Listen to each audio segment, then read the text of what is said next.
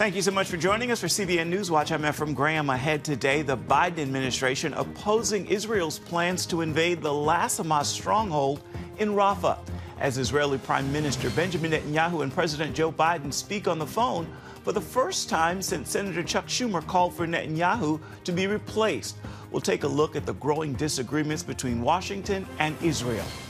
It's being called one of the most important free speech cases in the generation, as the Supreme Court hears arguments on just how far the government can go on recommending the removal of online viewpoints. With Mother's Day coming up, we're going to hear stories of brave mothers and the battles they fought from Dr. Nicole Saphier of Fox News, and the gospel marketing campaign known as He Gets Us, taking its commercials from the Super Bowl to the Olympics. All those stories and more ahead today, right here on CBN Newswatch. This is CBN Newswatch. Let's get right to it in Israel, as the government is considering an assault on the last Hamas stronghold in the city of Rafah. And after Prime Minister Benjamin Netanyahu and President Joe Biden spoke on the phone for the first time since Senator Chuck Schumer called for the Israeli people to replace Netanyahu in new elections. As Chris Mitchell now reports from Jerusalem, the phone call is one of the latest developments in an unprecedented confrontation between the United States and Israel. Israel's prime minister says he had a long phone call with U.S. President Joe Biden about the Jewish nation's main goals in Gaza.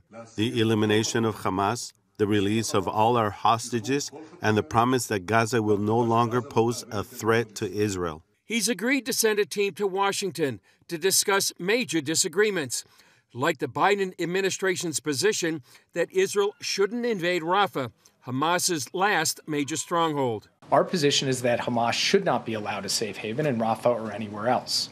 But a major ground operation there would be a mistake. It would lead to more innocent civilian deaths, worsen the already dire humanitarian crisis, deepen the anarchy in Gaza, and further isolate Israel internationally. Netanyahu insists Hamas will continue to be a major threat if Israel is not allowed to attack the remaining terrorist elements in Rafah. How do we define victory? We define it as the destruction of Hamas's military and governing capability. Still, the Biden administration asserts it's on board with Israel's goals, even if it appears opposing an attack on Rafah undermines those goals. The president emphasized his bone-deep commitment to ensuring the long-term security of Israel, and he affirmed, as he did in the State of the Union, that Israel has a right to go after Hamas, the perpetrators of the worst massacre of the Jewish people since the Holocaust. The United Nations World Food Program says if the fighting doesn't halt in Gaza, nearly half of its 2 million people could starve to death. There are about 1.1 million people in catastrophic level of hunger. The food agency asserts if it can't get 300 trucks of aid into Gaza every day, the famine could spread all across the Gaza Strip.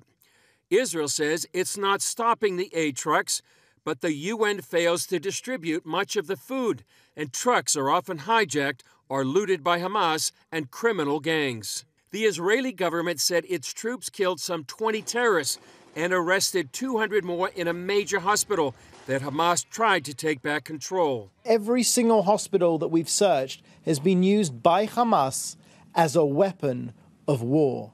The army also killed a top Hamas commander who was armed and hiding in the Shifa hospital.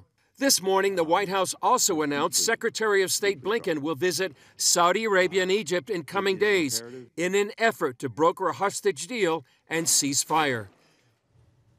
And CBN News Middle East Bureau Chief Chris Mitchell is joining us now from Jerusalem with more. So let's begin there, Chris. Secretary Blinken on his way back to the region. What kind of ceasefire would Israel be willing to accept? Well, I think, Ephraim, right now they'd be willing to accept a limited ceasefire. I mean, before it was about 6 months. They would be willing to have a release of many, if not all, of the hostages. And I tell you what they don't want. They don't want the release of Palestinian prisoners with blood on their hands that have committed terror attacks and murdered Israelis. Another thing they won't accept, Ephraim, is a permanent ceasefire, and that's something Hamas has been saying for many weeks. And they won't accept that Israeli forces would leave the Gaza Strip. In effect, what would happen if there was a permanent ceasefire, And if Israeli forces would leave the Gaza Strip, Hamas would, in effect, remain in control of at least some of the Gaza Strip and reportedly or presumably be able to take over more of the Gaza Strip. So they feel like it's really critical that they get into this last major stronghold and eliminate Hamas completely. Chris, President Biden has basically ruled out support for a major Israeli ground offensive in Rafah. Will Israel go ahead with or without support from the administration? Well, Ephraim, that's really the big question right now. The crucial question is whether or not they will go in. For weeks, Israel has been saying Rafah is the last remaining stronghold. There's 4 major battalions there of Hamas. What the U.S. is saying is that they want a limited, sort of a special ops kind of operation, and that this operation into Gaza can be, they can succeed in their goals by using these kind of operations. The U.S. disagrees that no operation means that Israel can't defeat Hamas. The U.S. is saying that they don't want a safe haven for Hamas, but they don't want a major ground operation. So this really has been the key and the main point of a contention between the U.S. and Israel. Israel's aims, like I said, they want to defeat these last 4 Hamas battalions. They want to get the Hamas leadership. They believe that Sinwar is there. Number 2, Mohammed Deif may be there in Rafah. And they also strategically want to take control of what's called the Philadelphia corridor. This is right on the Egyptian border. This is where they may be as many as 12 tunnels that are able to smuggle in arms. And that's one of their aims. And also, one of their main goals is to find and rescue those remaining hostages. Chris, the big headline here is the humanitarian crisis in Gaza. What can you tell us about the attempts to get aid to the people who need it there? Well, Israel says they're getting a lot of aid into Gaza, but they say that Hamas is getting a lot of that aid. And we're really getting only one side of the story out of Gaza. Israel is saying the blame goes on Hamas, not Israel. One report just in the Times of Israel today was that it's almost impossible to get aid from the south to the north, where apparently a lot of the hunger is. Looting is rampant, according to testimony by some of these aid workers. It's a very dangerous environment. Some of these trucks can only get so far before they're commandeered by local criminal gangs or Hamas themselves, and many people take the aid for themselves. It's not getting to where it really needs to go. What do we know about the Hamas commander who is reported to be killed by Israel in the Shifa hospital raid yesterday? Well, Ephraim, this seems to be one more senior Hamas operative that Israel has been able to eliminate. This was in the assault on the Al-Shifa Hospital, Gaza's main hospital. His name is Faik Bahub, and he was a top official in Hamas's internal security. And he was operating and directing activity from inside that Shifa hospital in the Gaza City. The military earlier had said it was conducting a high-precision operation in parts of that medical complex. And this was after what apparently happened was senior Hamas militants had regrouped in that hospital and were directing attacks from the compound. You may remember, Ephraim, this was the hospital where there was actually circuit control or closed-circuit video of some of the hostages that had been taken into that hospital months ago. I recall that, indeed. I know you've been busy. What's coming up on this new edition of Jerusalem Dateline today? Well, we have an update story on the latest here in the region, and also we have an interview with Ivy Hyman. He was in our report. We have an extended interview with him. He's really on the front lines of the information war. We also have a story from Iran. While the world is being distracted by the war in the south with Hamas and the north with Hezbollah, Iran's nuclear program is continuing, and that's a major issue. We also have an interview with Tony Perkins, and he's talking in a larger sense what's really at stake here. He believes Western civilization is on the line and the need to stand with Israel. And finally, Ephraim, we also have a part of our interview with Gordon Robertson, who prays from here for Israel and the Jewish people. All right, lots to look forward to. Thank you so much, Chris Mitchell from Jerusalem. Always, please stay safe. We appreciate your insights, and we are praying for you and the entire team there in Israel. I want to remind you, you can see the latest from Jerusalem Dateline tonight on the CBN News Channel. It begins at 8 Eastern. You can also watch it on the CBN News app, or you can find it on YouTube as well. Coming up, here in the United States, it's being called one of the biggest free speech cases in a generation. Whether the Biden administration went too far by pressuring social media sites to censor certain content. We're going to have that story for you when we come back. You're watching CBN News Watch. Back now with a major case challenging the strength of the First Amendment on the internet age. At the U.S. Supreme Court, the justices heard arguments on whether the federal government can encourage social media platforms to remove posts they consider to be misinformation. Washington correspondent Abigail Robertson brings us the story. Justices appeared skeptical of claims that the Biden administration went too far in encouraging social media companies to moderate controversial content. They specifically addressed topics related to COVID-19 and election security. Some might say that the government actually has a duty to take steps to protect the citizens of this country, and you seem to be suggesting that that duty cannot manifest itself in the government encouraging or even pressuring platforms to take down harmful information. Attorneys general from Louisiana and Missouri joined 5 individuals in suing the Biden administration for violating their First Amendment free speech rights. They claim the federal government coerced social media platforms to suppress conservative voices by taking down posts deemed misleading. Pressuring platforms in back rooms, shielded from public view, is not using the bully pulpit at all. That's just being a bully. While lower courts sided with the states, the justices seem to favor the Biden administration. It's actually inaccurate about something the troops are doing, U.S. troops are doing, and they're, you should take that down. It's factually inaccurate. It's harming the war effort. It's not accurate. Brad Jacob from Regent University says the heart of this case depends on whether or not the federal government took part in coercion. But I think that's really the whole issue. Was this just a gentle, hey, we'd like you to kind of encouragement, or was this, you better do this or you're going to be in trouble, with maybe implicit sanctions? How much did the government push is really the issue. He adds another key is that social media companies are privately owned and operated. My guess is that the court is going to largely position itself as saying social media is private business. It doesn't have to respect the First Amendment. If you don't like the way Twitter, X moderates your speech, then don't use that platform. Lisa McPherson from Public Knowledge believes federal agencies and social media platforms should be able to collaborate as long as it doesn't cross a line. The more clearly the court can help us understand where that line is, the more we can make sure that content moderation happens in the public interest, but doesn't step over the line and start to impinge on First Amendment freedoms. The Biden administration argues they do not use coercive threats to control platforms' editorial content. There's also been no punishment if or when the companies decline to moderate flagged content. A ruling is expected in June. Abigail Robertson, CBN News. Still ahead, Mother's Day coming up. We're talking with Dr. Nicole Saphier, a teenage mother herself. She's sharing stories about brave moms who took on health problems, abuse, poverty, and so much more. We're going to hear from her right after this. Stay with us.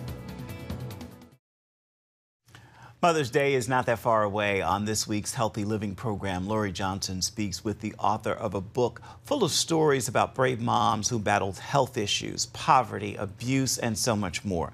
The author, Dr. Nicole Saphier, she has a unique story herself as a teen mom who chose life and went on to become a celebrated physician. Well, a lot of our viewers immediately recognize your name and your face because you are a Fox News contributor. You are also a medical doctor, a board-certified radiologist who later went on to practice at Memorial Sloan Kettering, one of the best cancer hospitals in the nation. You've written 3 books. So what's really interesting, I say all that because a lot of people don't know, you were a teen mother.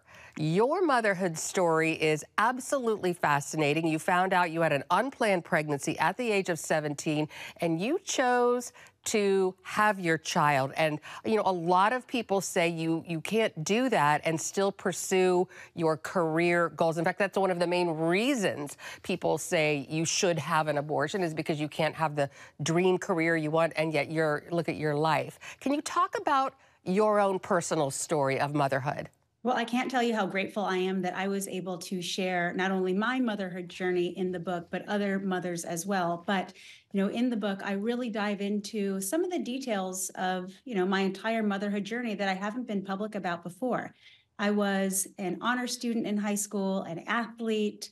And yes, I was that statistic. I became pregnant at the age of 17, and I was faced with a huge obstacle. Do I continue on with the pregnancy or do I not? I can tell you that, you know, a lot of people around me, not everyone, but a lot of people around me told me that if I continued with the pregnancy, that I would never fulfill my dreams of being a doctor and kind of going on to do all the things that I had been working so hard up until that point to do. Ultimately, I did make the decision that I'm having my child. And thank goodness I did, because he is the greatest gift. He is now my oldest of 3 boys. But that being said, it wasn't easy. I was that pregnant teenager walking the halls of my high school my senior year. I gave birth about 6 weeks before I graduated. My parents were holding my newborn son in the stands of my high school graduation. And then from there, I can tell you, he was also at my college graduation, my medical school graduation, and he's been with me every step of the way. That is an absolutely heartwarming and beautiful story. Thank you for sharing it with us. So can you tell us a little bit more about what it was like making that decision to have the baby or to not have it, and what led you to decide to have him? Well, I can tell you it was a very lonely time. I was, a teenager. I lost a lot of friends when I made the decision to have the baby. My boyfriend and I at the time also broke up. And, my parents were also a little wary of, what my future held. But ultimately, I kind of had to just look inside of myself to make that decision. I couldn't look to anybody else to help me make the decision, because I'm the reason I was in that situation, and I'm the person who's going to make the decision as to what to do. I was very faithful at the time. I used to go to Bible study, rosary, teen mass. One of the most heartbreaking things that happened when I found out I was pregnant was that I was asked not to go to teen mass anymore. Looking back, maybe I can understand, because they didn't want me to be, a bad influence on some of the other adolescents, but it was heartbreaking at the time. But that didn't mean that I questioned my faith or I questioned God. It was unfortunately just a disappointing moment with my church. But I really looked inward. I looked to myself and I looked to faith. I was reading my teen Bible a ton during that time, and I was trying to draw strength from my Bible. And ultimately, I knew that I was just going to take a different path to reach my goals. Yeah, it's going to be a little harder, but taking the road less traveled can sometimes be the most rewarding thing you do. And you can watch more from Dr. Sapphire about her new book called Love Mom on this week's edition of Healthy Living. It's happening today on the CBN News Channel. You can watch it this afternoon at 2:30 Eastern and this evening at 6:30 Eastern. You can also see it on the CBN News app, and you can watch it on YouTube as well. Coming up, a gospel marketing campaign which ran commercials during the Super Bowl will also bring its message to this year's Olympic Games. We're going to have that story for you when we come back. Stay with us. A gospel marketing campaign that calls on Christians to love their neighbor is going global. The organization behind the He Gets Us campaign, best known for its Super Bowl ads, is taking its message to the Summer Olympic Games. CBN's Brody Carter shows us how it's preparing for the world stage. We sponsor Joe Gibbs Racing, so we have Ty Gibbs, his grandson. We are the paint out on that car like 8 times during the year. Everybody from like Taylor Lautner to Russell Wilson, We had Michael Pittman was working with us. He was a 5th leading receiver in terms of catches in the NFL this year. From sports stars to actors and artists looking to convey their view of Jesus.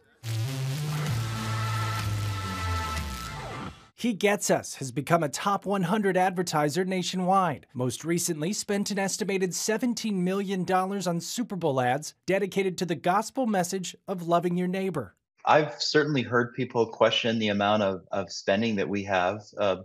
But what we're trying to do is if we followed the example of Jesus, both as Jesus followers, but also people who are skeptical about Christianity, the level of generosity that he taught, if we actually did that, would be profound. The company is moving in 2024 to expand its reach, including this summer at the Olympics in Paris. The NFL draft is coming up at the end of April. It's going to be in Detroit. That's a really cool event. You'll see He Gets Us doing a bunch of advertising, getting its message out there. And then also during the Republican and Democratic national conventions, and then all the way through, the presidential election in November. The group's data from Super Bowl ads show these events are prime opportunities to grow its brand and message that the love of Jesus is for everyone.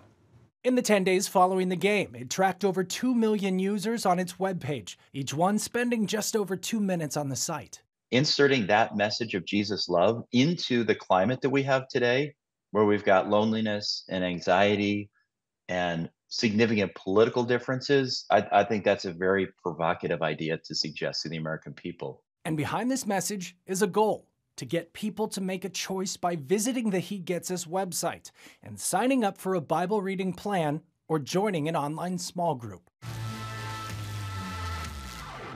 Brody Carter, CBN News. Time now for your Tuesday Tweetable. This is a message I pray brings motivation to you and your day. I also hope you'll post, tag, tweet, and share it with those in your circles of influence. Forgiveness is yours. It's free. You don't have to fight for it. You don't have to work for it, but you do have to accept it and receive it. With that word, I pray you'll make today a terrific Tuesday, and be sure to have yourself a wonderful rest of the week. Well, that will do it for this edition of CBN News Watch. You can always find more of our programs on the CBN News Channel. You can find them there at any time as well as online. That address is cbnnews.com. Take a moment. Let us know what you think about the stories you've seen here today. You can email us, newswatch@cbn.com. You can also reach out and touch us on Facebook, Twitter, and Instagram. We'll see you here tomorrow.